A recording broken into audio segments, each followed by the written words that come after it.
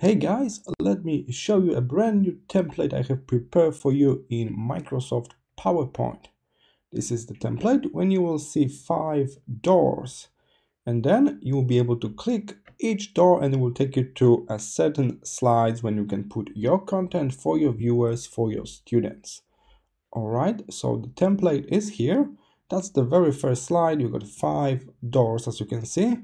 Then if you click the red one, you will move to slide number 2. You will see the door, you can open that up, and then of course feel free to put your content on this slide number 3. And it's exactly the same for each. Alright, so the whole trick while you're building template like this, whatever using doors, windows, alright, whatever you use, you can just use simple shapes, right, rectangles and stuff like that.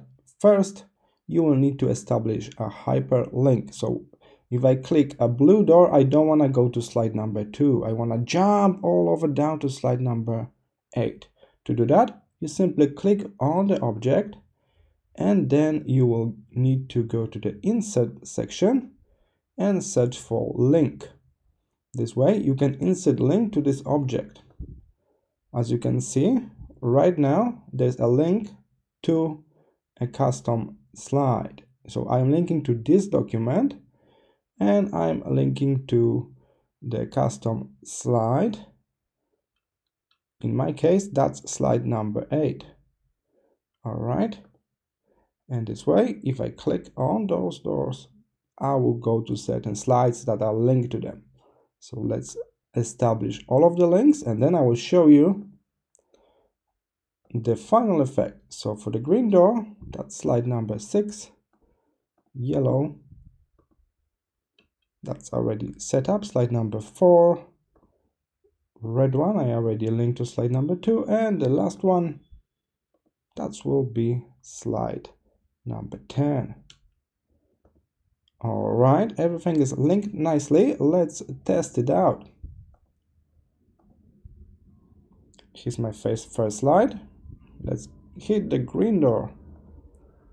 It's kind of like zoom in. We can see only green doors now, and you still have a chance to go back. So I also create this arrow here linking to the first slide, so I can still go back. Oh, maybe I should change my mind, maybe this one. All right, so that's give this extra attention to your viewers, to your students, that they still can, oh, now should I open it up, should I go back, is that the right door? And then you click one more time, door will open, and of course you need to put some kind of content here, depends on the activity you're designing.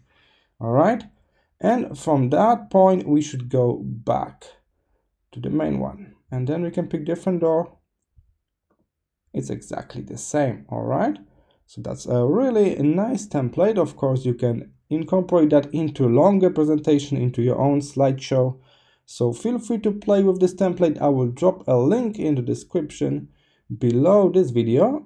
If this is your first time here and you like to design interesting interactive slideshows, be sure to follow this YouTube channel, and I will see you in the next tutorial. Bye.